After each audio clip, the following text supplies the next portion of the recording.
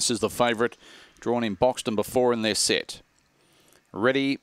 Racing, Flaming Glass blew the start, showing early speed was Temple Bar, who drives across on the inside. Ripping Bison drives through to second, then followed by Jacopo. Behind them, Red Hot Savoy. Flaming Gas sees them all off the back, and it's Temple Bar, the leader, out by 3. Ripping Bison, then followed by Jacopo. In behind them, Flaming Gas, Red Hot Savoy on straightening. Temple Bar's nicely clear and wins by 2 lengths on Ripping Bison. Third in Red Hot Savoy, ahead of Jacopo, Flaming Gas, and last to finish was Provisional Ball in 22.31.